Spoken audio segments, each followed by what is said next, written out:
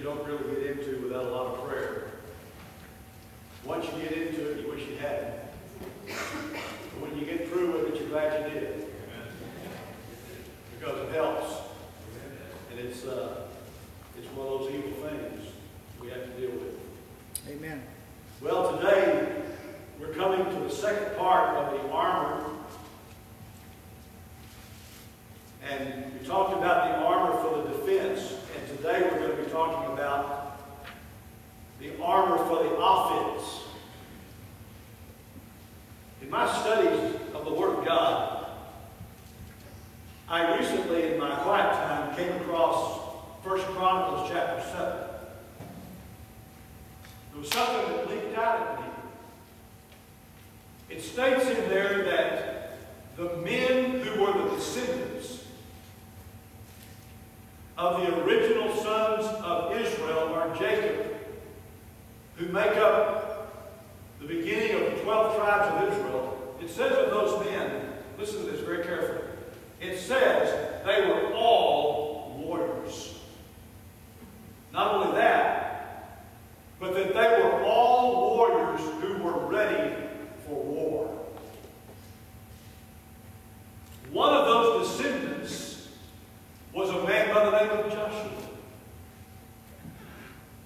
When Moses was still alive and leading Israel in the wilderness, Joshua was the leader of the army. In Exodus chapter 17, Moses is on the mount interceding and praying for Joshua, the general, and his army while they're fighting the Amalekites down in the valley. We have a beautiful contrast of how battle, and prayer go together. Moses is interceding, Joshua's fighting. But you see, really both of them are fighting.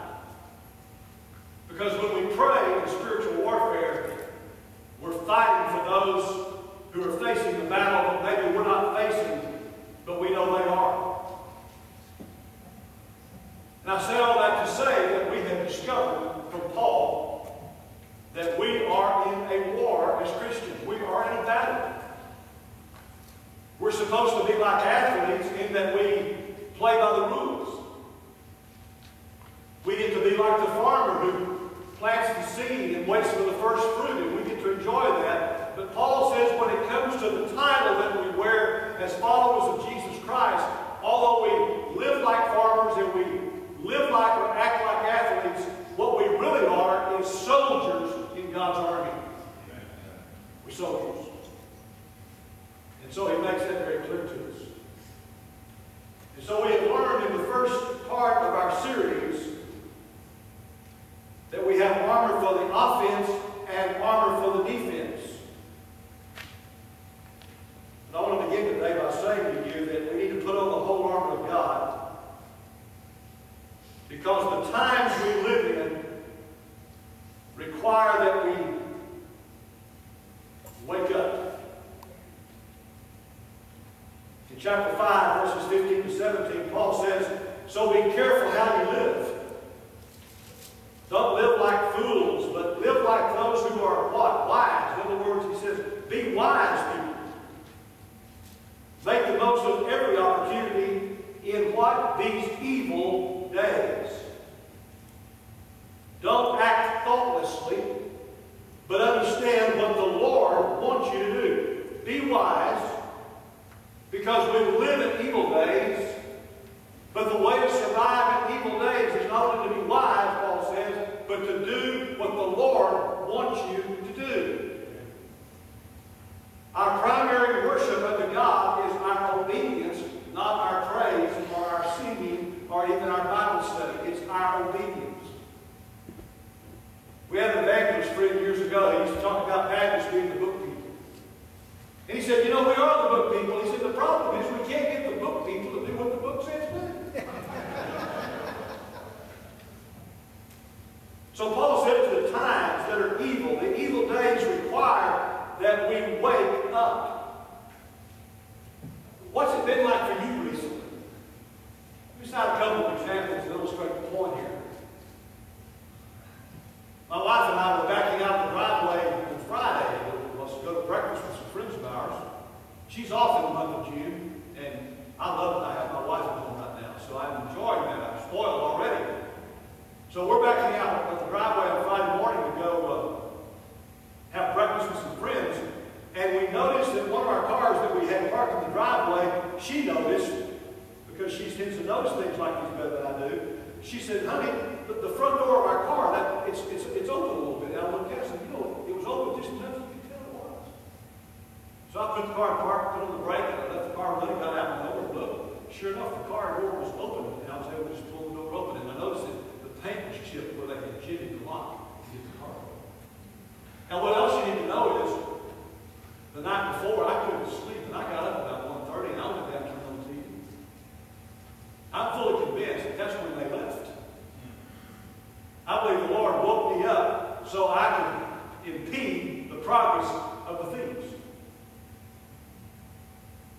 So I'm standing later on in the day, I'm talking with our neighbors across the street, and I tell them what happened, and they say, well, you know, we see a lot of that. And then one of our neighbors, a guy by the name of Jerry, who's an IT guy for a company, for Altura Company, he said, you know, people are really desperate right now. We're going to see more and more of this. People are desperate. Why are people desperate? People are desperate because of danger. Friday afternoon, we had some business at the bank, so we stopped by our bank. And it just so happens we bank at the Bank of America in Corona that had the armored truck that was where there was the attempted robbery about 3 weeks ago. If you saw the news, we live about a mile from that bank. They now have an armed security officer in front of that bank every day of the week when the bank's open, except on Sunday. When you walk up, this guy is really a nice guy, but I'm telling you, he looks like a SWAT team member. Seriously, he looks like a SWAT team member. He's packing. He's got on a bulletproof vest. He's ready for action. So I've got to know, you know, I have such a hard time meeting people, and so I began to carry on conversations with them at various times. So Friday, Sandy was doing the banking business. I was teaching her how to do something we need to do, and since I had her there at home, I could train her on that. And so she was going to take care of the business. So I'm out there talking to him. See, by the way, I said, called him by name. I said, officer, by the way, I said, have they caught those guys that tried to rob that armored truck? They were just shooting at me. He said, no. And he said, they probably won't. So no. He said, yeah. He said, you know, I've talked with police officers. And he said, and the investigator, he said, you don't see this in the newspapers, and you don't hear this on the news. What is that talking? He said, there's hundreds of these guys. He said, not only can they not catch them, he said, they can't